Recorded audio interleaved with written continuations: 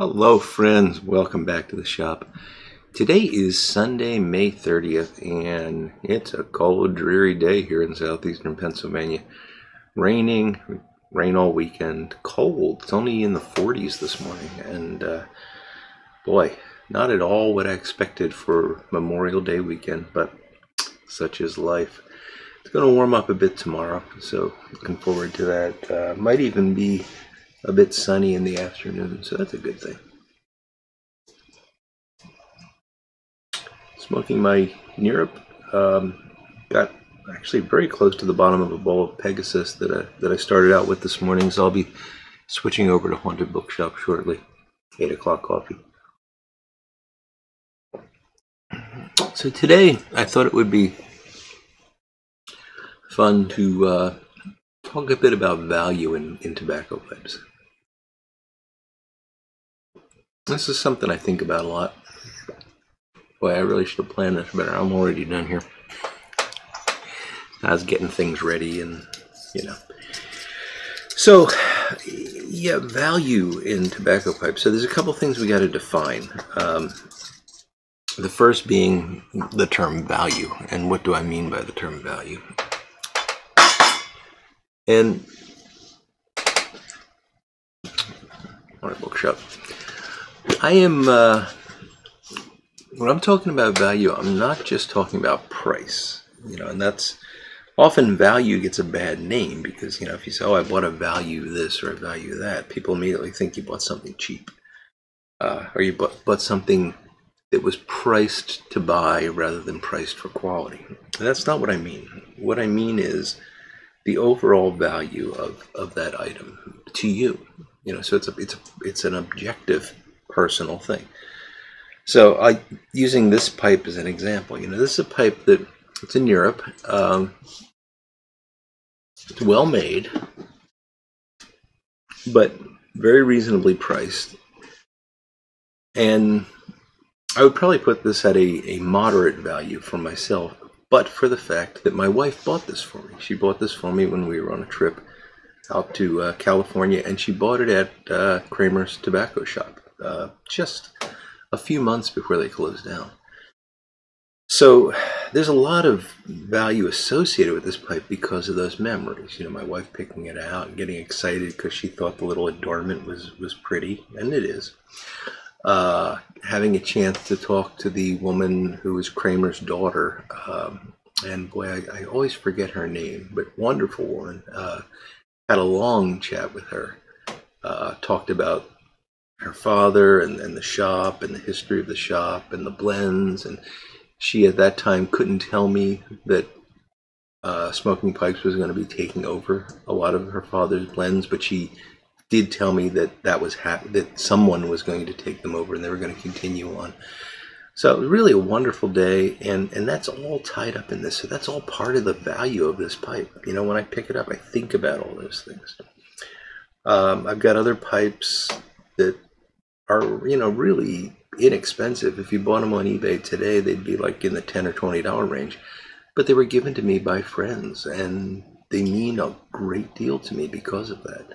So value is very, very objective. But let's just say, okay, we're not going to consider any of that. We're just going to consider I'm going to go out and buy a pipe today.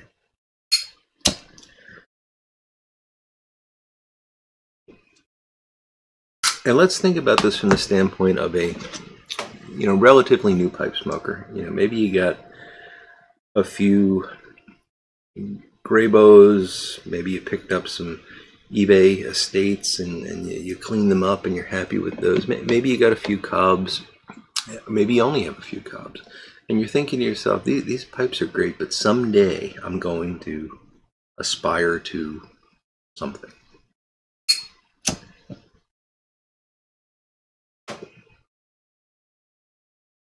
What is that something? Well, that's also very personal and very objective.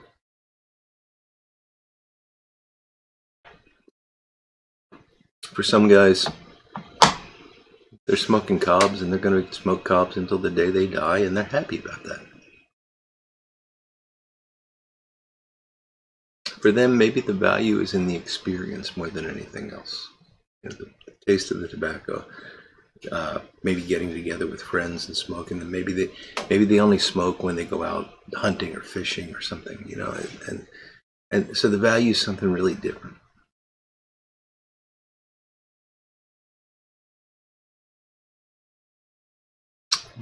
But let's say you're not satisfied with that. You want to be a real pipe smoker, which is stupid because you are a real pipe smoker. You know, if you're smoking a corncob pipe and Captain Black that you pick up at the drugstore, you're a real pipe smoker. It's nonsense to say otherwise. But you got this idea that you're gonna get that pipe someday. For a lot of guys, it might be a birth year Dunhill. You know, a lot of guys really want that, and I understand. I don't own any Dunhills, and I'll explain why in a minute. And I don't really have a great desire to find a birth year Dunhill. If one fell into my lap, I'd say, okay, great, I got one now. You know, I can add that to the, sorry to use the C word, but the collection.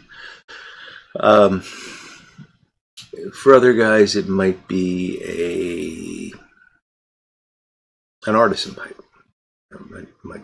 Maybe folks want many artisan pipes, or it might be some historically important pipe from the Danish era or something like that. Yeah, everybody's going to have their own criteria.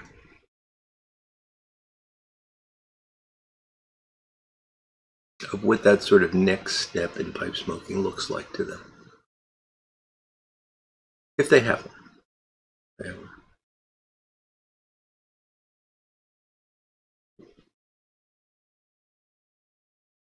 So then you have to start to think about, okay, what are you actually getting for your money?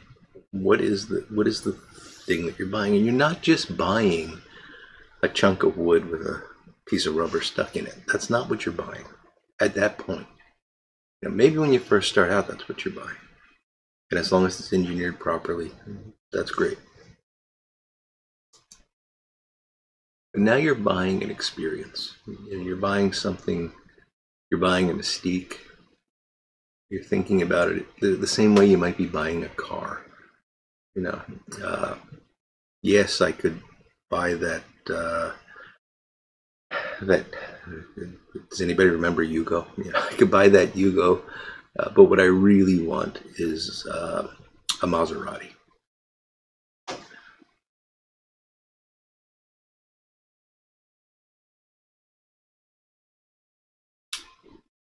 So if we're talking about briar pipes, I think about it in different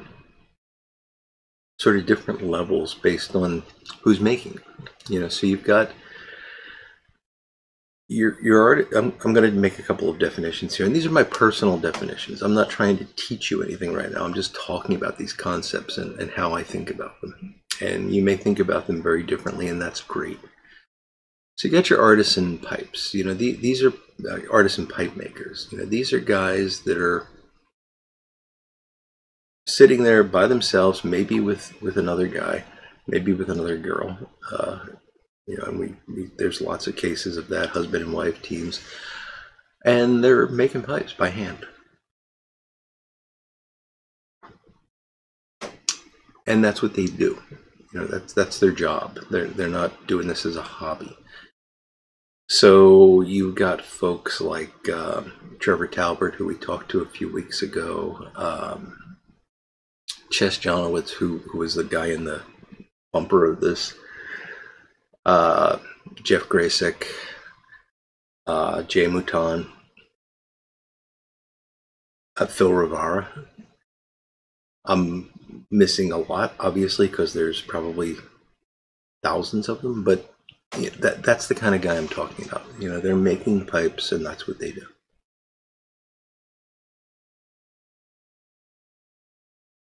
Now, in some cases, you move up to sort of a high production scale artisan. So that's going to be people like Nerup, where, you know, Nerup's a relatively small company. I think it's just Peter Jepsen and his son. I think that's it. But they've come up with a way to turn out high quality pipes at a reasonable cost.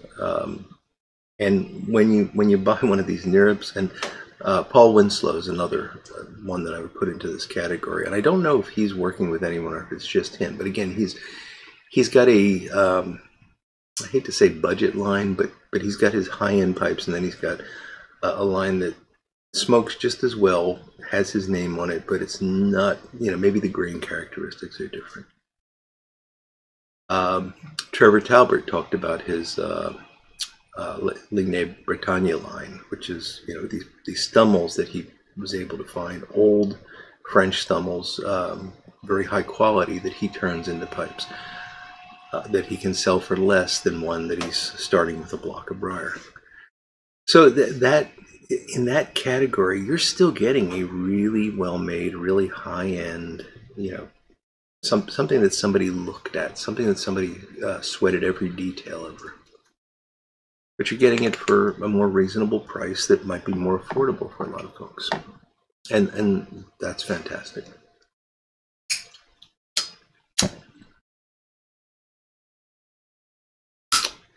Then you've got your factory pipes. And I'm just going to loosely lump factory pipes all together here. And I'm defining them by two criteria. One is the level of production. So certainly Savinelli is a factory pipe. Peterson is a factory pipe. Dunhill is a factory pipe. But also in terms of quality control. So you've got a lot of companies like Radice, Castello, all of these, what you would call higher end Italian, as well as many others. And they're all falling into this category of factory pipes because their quality control can be a bit hit or miss. They all smoke fine. They're great, but they got that name on them, and therefore the price goes up. So you got sort of two tiers of factory, I guess is what I'm trying to say. You've got the factory pipes like Savinelli and probably Peterson, where the prices are pretty reasonable. They're producing a lot of pipes. And then you got the sort of mystique factory pipes, the Dunhills, the Castellos, and others. And that's about it. So where does value lie there? Well, value kind of has one of these curves that goes up and then comes back down again, interestingly. Savinelli makes fantastic pipes. There's no question about it. They've got very high standards, very high quality control. They're factory pipes. The grain is not perfect on them. They don't, there's probably flaws. There's fills, and some of them are rusticated for that reason. Some of them have very dark stains on them for that reason. That's fine. That's, it doesn't hurt the smoking quality of the pipe. But there's really, in my opinion, there's no other company that's making factory pipes that have that level of quality control. Rossi is owned by Savinelli, and they're okay. They're pretty okay. But a lot of the Mystique makers, the Mystique factories are their quality control has really fallen off in recent years.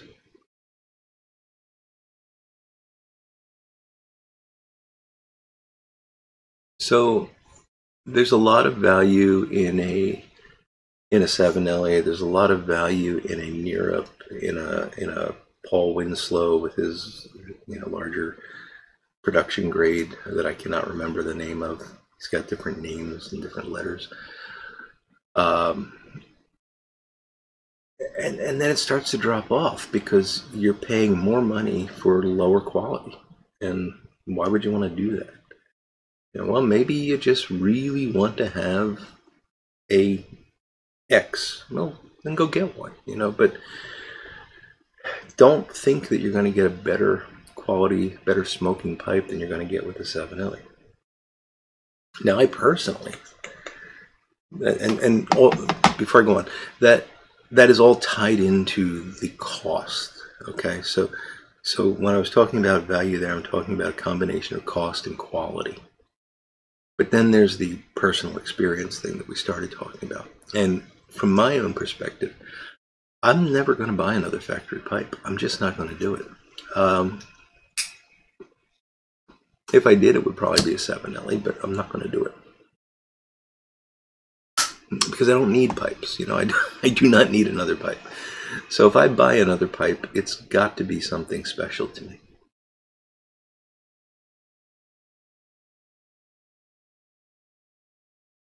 So I'm going to look in the artisan world for another pipe. I'm not trying to build a 7-day rotation. I've got that. So I don't have to worry about how am I going to buy 7 pipes this year. I might only buy 1 pipe this year. I might not buy any pipes this year. Well, I've already bought pipes this year, but that's beside the point. In the next 365 days, I might only buy 1 pipe. And I might not buy any. So from that point of view, I don't need to save money so that I get to that, $100 or $150 point where I can buy the 7LE or whatever. I can wait and I can spend $300, $400, $500 on a well-made artisan pipe that has a story behind it. And that story to me is the most important part at this point. So when I buy an artisan, I'm getting good quality, I'm getting attention to grain, I'm getting excellent fit and finish. You look at pipes by any of the guys that I mentioned earlier, and you will not find a flaw on them. They're perfect. I look at pipes from a pipe repair point of view. How easy are they to clean? How well does the mortise fit in the tenon? Is it too tight? Is it too loose? What is the stem material? How well is the button crafted? All these sorts of things. The airway. How is the airway designed, both in the stem and in the stomach? And I've not seen an artisan pipe that doesn't exceed what I've seen from any factory pipe, whether it be the Mystique factory pipes or the standard factory pipes. Their quality control is nowhere near what an artisan pipe is going to get you. And pretty much every artisan pipe I own, I have either personally met the person who makes the pipe and been able to shake his hand as I've purchased it, or I've communicated with them by email, in some cases by phone, and designed that pipe in a sense. I don't really like to, I want this and this and this and this. I'd rather just say I kind of want a billiard. But do what you do best, because that's their job, right? That's what they do. It's not my job to design it. It's their job to design it. And they do it better than I ever could.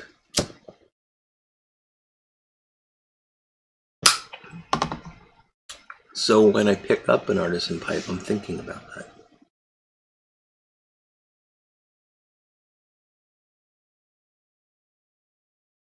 Now, of course, you can, as I said at the beginning, you can get that with any pipe. You always have a story. Maybe the gray bow that you bought at Walgreens, you were with your buddy and you guys went fishing that day, and it was a great day. And then every time you smoke that gray bow, that's what you think about. That's the same thing.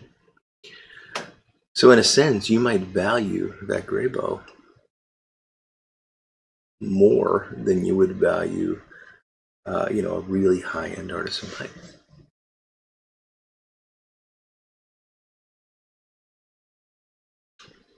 What I guess I'm trying to get to is that the value is not from the name stamped on it. The value is from the care that's put into it and what you bring to it, the experience that you have around that pipe. So in the end, it doesn't really matter if you're spending a lot of money or a little bit of money. It doesn't matter what you can afford. It doesn't matter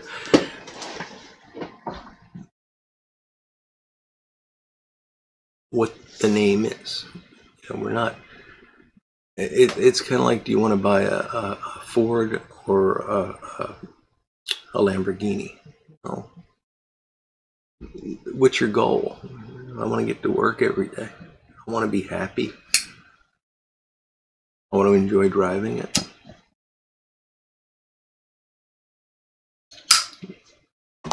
Ford fits all of those. I want to feel better about myself and impress my friends. Well, maybe you got to go for the Lamborghini then.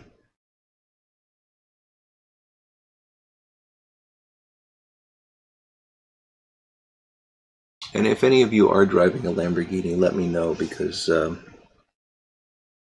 want to hit you up for a loan for my next artisan pipe. All right, guys. I'm sure I lost a few friends over that one, but it's my opinion. I'm not trying to tell you the way you should think. I'm just talking about the way I think. So keep that in mind. By the way, Larry Blackett Roadrunner Tamper. This has got to be one of my all-time favorite tampers. And I saw, by the way, follow Larry on Instagram, Buttons for Your Britches. I'll try to remember to put a link down below. He put out on Instagram the other day, and this just struck me as funny. He's making now a tamper rack that you can put these into, and I forget how many tampers it holds, but it's a little wooden rack that the tampers fit into. And I looked at that and I thought, why in the world would I need a tamper rack? And then I thought, oh, yeah, I've accumulated a few of these, haven't I? So that man single-handedly turned me into a tamper collector, to the extent that I now need an accessory that he's producing. It's amazing. But yeah, check out Larry. He's a great guy, and he makes some really, really cool tampers.